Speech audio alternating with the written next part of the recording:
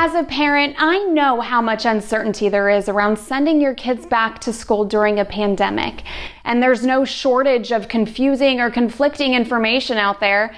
So we're talking with a leading infectious disease specialist today from her office.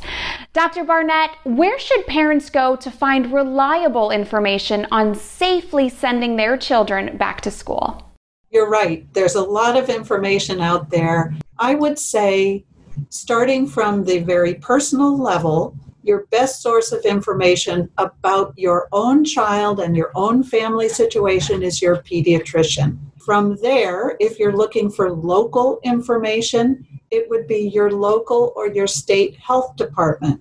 Most of these have very good information that you can find on their websites. And on a national level, the CDC still remains the best source of reliable information about COVID that we have available to us. Additionally, the American Academy of Pediatrics has a lot of information that's available to your pediatrician and to parents.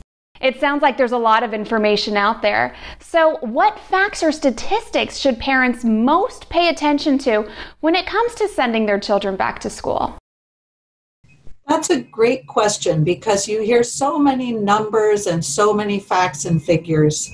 I think the most helpful number is what proportion of tests in people with no symptoms, in asymptomatic people, are positive in your local area. Because that will tell you how many people who don't have symptoms are still likely to be infected. And the lower that number is, the more comfortable we can feel that there's not a lot of disease in the community. I think another indicator is the number of new diagnoses every day in your local area.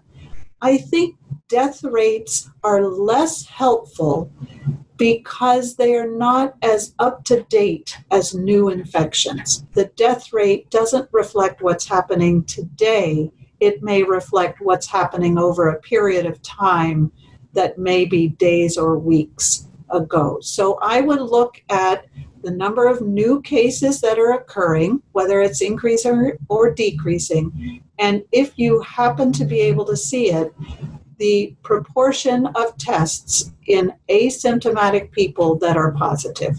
Thank you for the advice, Dr. Barnett. For Parenting Under 5, I'm Christina Nicholson. Thanks for watching.